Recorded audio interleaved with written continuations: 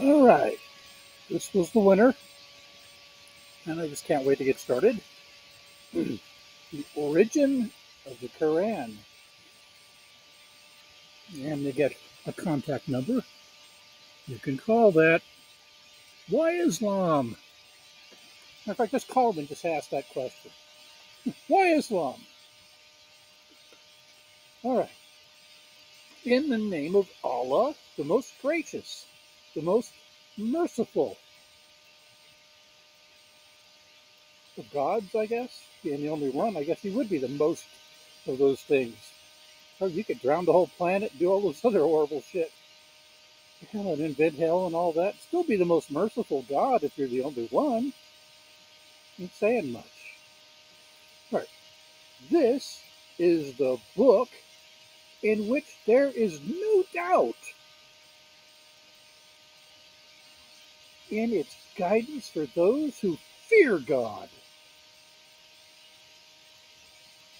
I only fear things I believe in that are worthy of fear.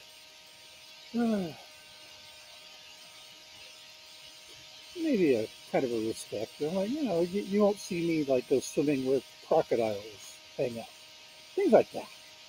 I believe in those things, and they're dangerous.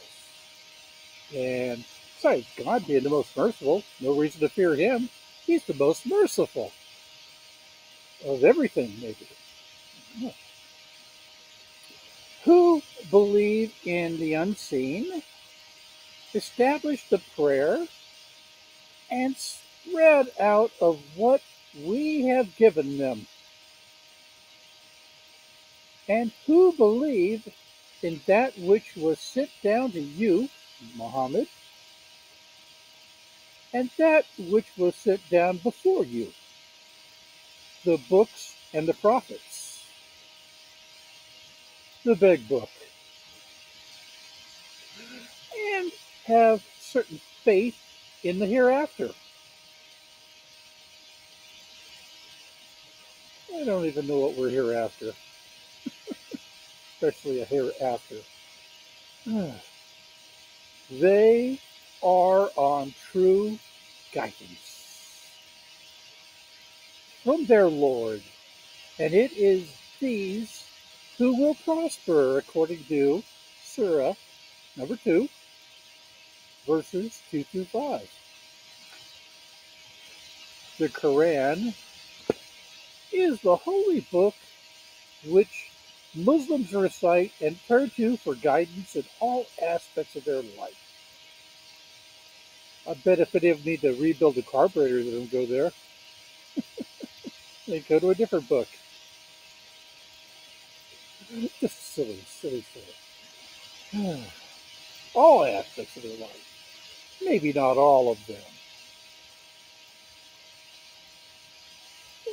A lot of them. How's that? Quite a bunch. All right. It is the last testament in a series of divine revelations from God. It comprises the unaltered and direct words of God,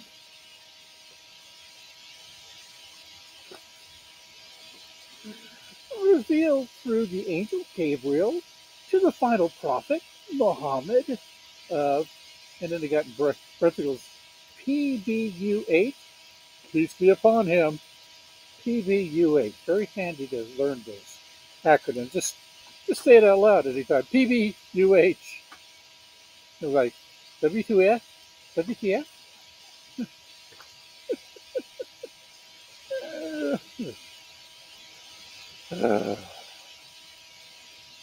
Some 1,400 years ago, when they spoke to Mo, PBUH, Islam is a continuation of the teachings of previous prophets, such as Noah, Abraham, David, Moses, and Jesus, peace be upon them all. Damn it.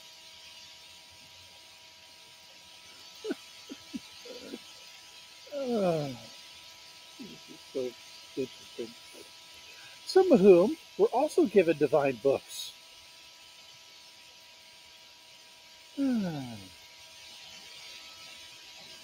Muslims believe that the key message brought by all prophets was the same: to believe in one God and not to associate partners with him, to stay away from sins, and to lead a life devoted to earning God's pleasure.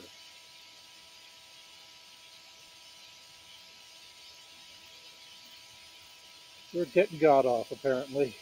I don't know.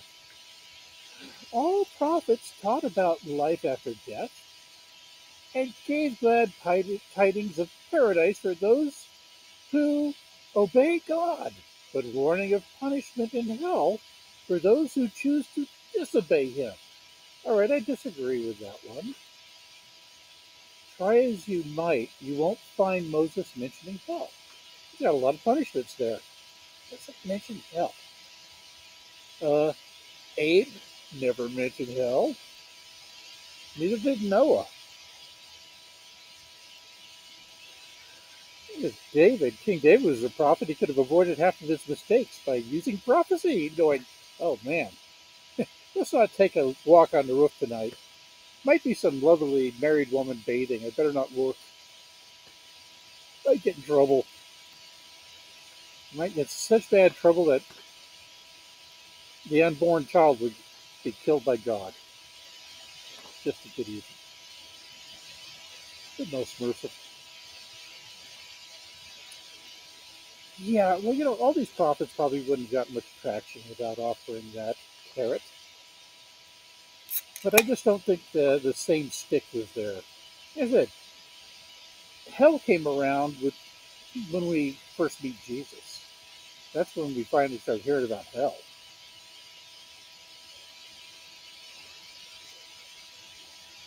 And as far as I noticed, talking Bible, of course, the Quran came much later and just sort of threw it all in.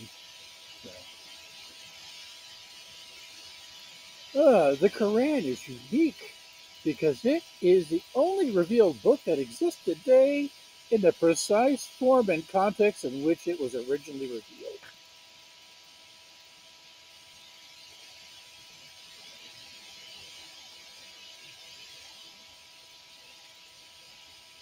Furthermore, it was actively recorded during the time the religion was being established. Well, that is kind of impressive, I guess.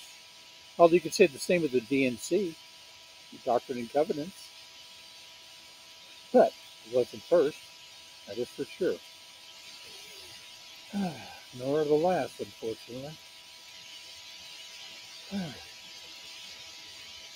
The distinctive approach of the Quran is that its spiritual message includes practical injunctions aimed at the general welfare of human beings, society, and the environment in which we live. The Quran's message is eternal and universal, transcending all differences in race, color, ethnicity, and nationality.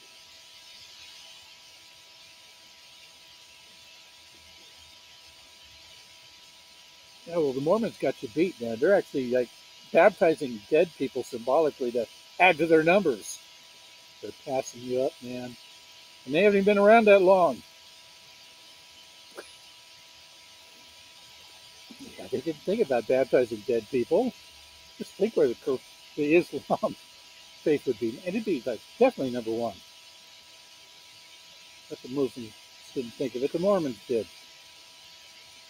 But anyway, yeah, but it's growing. I mean, belonging to community is appealing. You're safer the more support numbers you have. It's all, yeah, it's good to belong to things, I guess, if that's what you're into. Never been a joiner or a belonger. Just don't like the idea of being owned.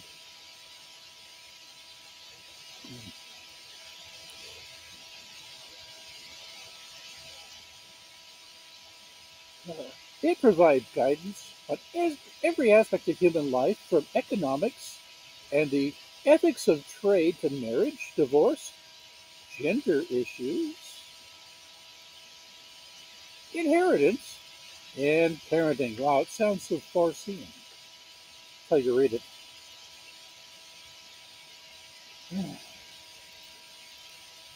It neither condemns nor tortures the flesh, nor does it neglect the soul.